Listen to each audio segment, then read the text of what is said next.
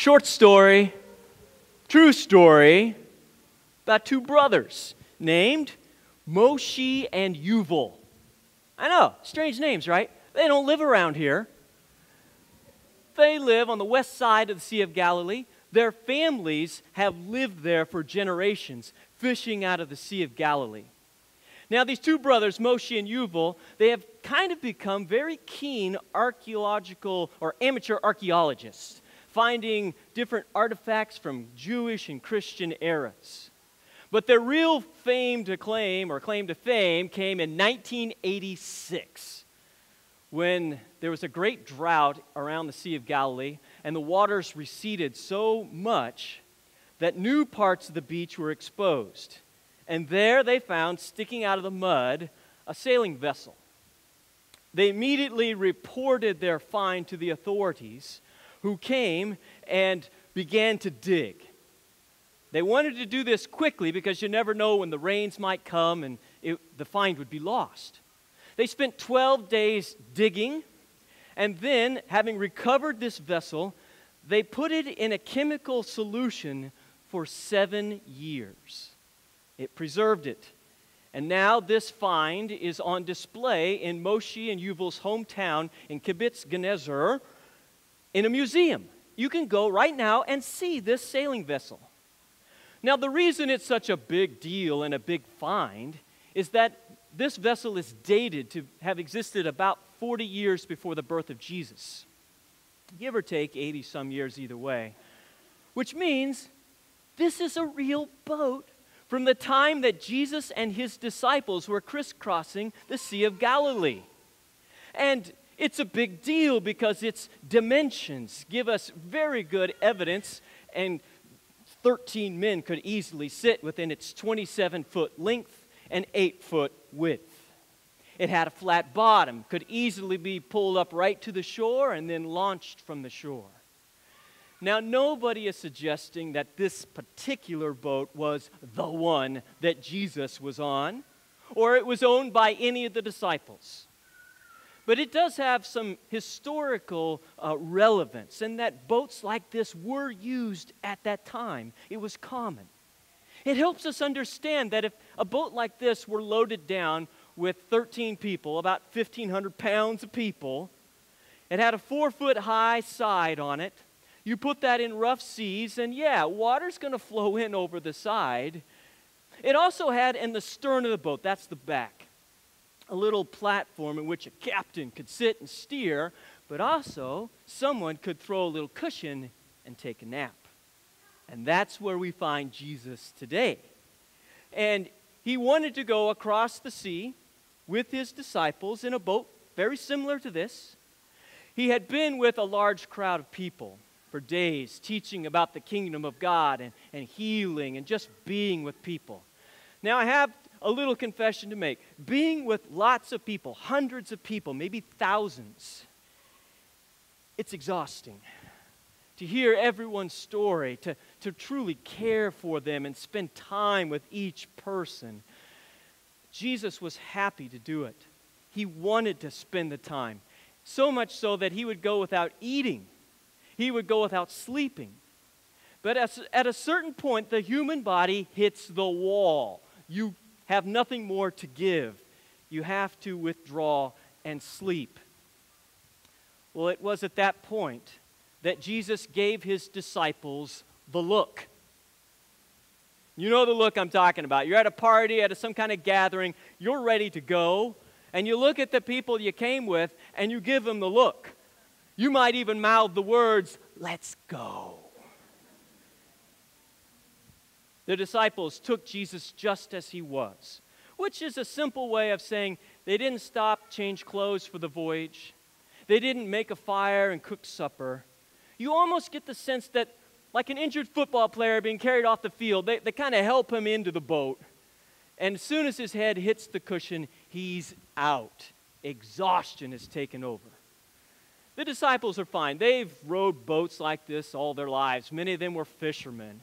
So they can handle what's before them and getting across the lake. Being experienced fishermen, they would know not to go out on the water if there's a big storm coming. Even though it was nighttime and they could not see clouds building, there was obviously nothing before then that suggested a big storm was coming. But living in Kansas, you know how quickly the winds can change. It can be nice and calm, a little breeze out of the south, and then boom, 40, 50-mile-an-hour wind from the north, just like that. Well, they must have had a pleasant voyage about into the middle of the lake, and then such a change of weather happened. And at first, maybe they thought they could ride this thing out, we can get back to shore. At some point, they realized they're going nowhere except extremely high and extremely low, and extremely high and extremely low. And the boat that they were in provided them really no protection from the wind and waves, and that they were getting just as wet inside the boat as if they were on the outside of the boat. In their panic and their desperate struggle just to stay afloat, they were rather put off by what Jesus was doing. He was sleeping still, which really conveyed to them, talk about what's in his mind and his heart, and he didn't care.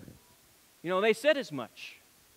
And not an urgency about Jesus, not a care or concern that we're all going to drown. Now, just hit the pause button for a moment on this. What if this boat had sunk and everybody drowned, dead? That'd be a very different ending to Mark's gospel, right? But it's just unthinkable. There is no way that God Almighty, who planned with his Son before the creation of the world to come into this world, to be born of the Virgin Mary, to live his life as an offering for the entire world, to rescue this world from sin and death and hell. There's no way that God would get his Son to this point and then lose him in the sea, shrugging his celestial shoulders, going, well, didn't see that coming. These storms, they just come out of nowhere. Who can predict? Jesus, even as he slept, has the care and the concern of the world well under his protection. Even as he is unconscious, dead to the world, he has a full attention to his closest friends' welfare, Peter, James, and John. See, God is never surprised by the events of this world. He's never caught off guard by any hurricane or earthquake or tsunami. He's never surprised by a terrorist bomb or a war that breaks out. He is never at a loss of what to do in any of the diagnosis that you might receive in this life. He's never at a point where he goes, I just don't know what we're going to do now. He has all the events of this world, every last thing and event, working in threading each and every event of history so that all things work out for our eternal good. But do we believe it? When we look at the faith of the disciples in that boat, we have to conclude that they did have a significant amount of faith, and that they left everything to come and follow Jesus. They left their homes, their wives, their children, fields, boats behind. They had spent enough time witnessing all the miracles, hearing all of the stories, participating in many of the miracles. When they were in trouble in that very moment, they went immediately to Jesus. They didn't pray to some other god or hope in luck. So it's not a small thing, their faith. But what they did not yet have is belief in Jesus. They believed in Jesus that he could do things. They just did not believe Jesus. It seems like a very small distinction that is even hard to hear. What's the difference between believing in Jesus and believing Jesus? Believing in Jesus is that, you know that he's there and that he can do things and that he has done things and all that's in the Bible, it's all true. But when it's you and it's Jesus. Is He the one that your heart looks to? As we consider all the things that we face in this life, do I really believe? See, you really won't know where you're at, whether you just believe in Jesus or you believe Jesus, until the wind and the waves. Until your life is in peril or life's very difficult. You're going to lose what is very precious to you. You're going to lose what you've worked all of your life to have and to enjoy. And there, you might find, just like the disciples, that you're not so sure. In fact, you might even conclude, Jesus, I don't believe you. I believe my eyes that we're going to drown. I believe my circumstances. I'm going to lose everything. I believe that you're not doing anything right now to fix this. I believe right now that you might not even care about me. Why would Jesus allow His dearest friends to go through such a traumatic, terrifying ordeal? See, that's where we find ourselves. God, why are you allowing this to happen? Don't you care? But what if God has allowed the very things that are happening to you and to me, what if He is the very one, He Himself, who has brought and put you into perilous situations, or if not specifically put you there, have allowed the circumstances of life to bring you to that point? What if He has done this because He knows in His wisdom that this is the way of faith? There is no other path of faith. This is the way that it goes. There's no other way to grow from believing in God, that He's there and He can do things, to believing God.